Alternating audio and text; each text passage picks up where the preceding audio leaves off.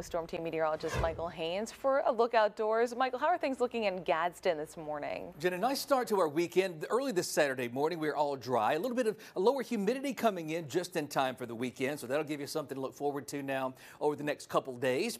Gadsden in the upper 60s, a fairly pleasant 68. Anniston, Oxford 69.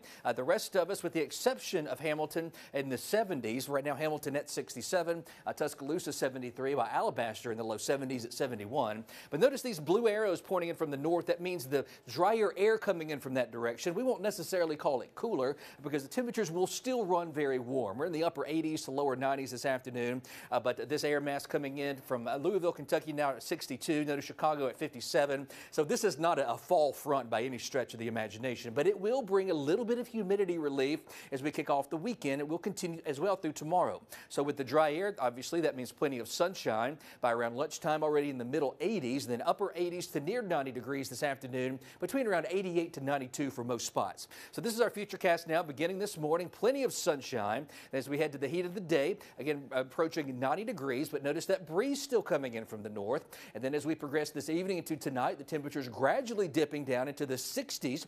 In fact, some areas along and north from Hamilton, Double Springs, Colburn, and Gadsden, low to middle 60s. Some areas over the cooler pockets of North Alabama, briefly hitting some areas in the upper 50s by early tomorrow morning for your Sunday. Then during the day, we will remain dry, wrapping up the weekend. So that will give you something, a little bit of a nugget here, a little bit of a brief relief in the kind of the very hot and steamy conditions we've been dealing with all the way through Sunday.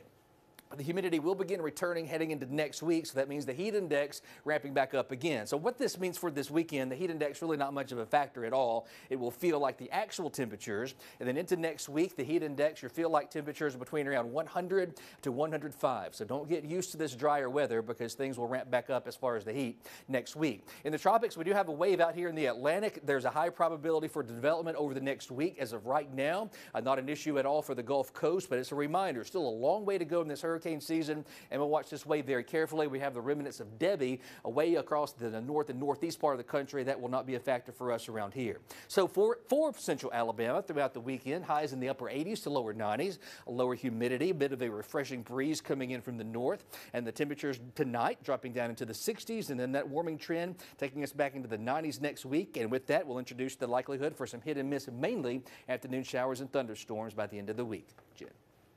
Well, right now you're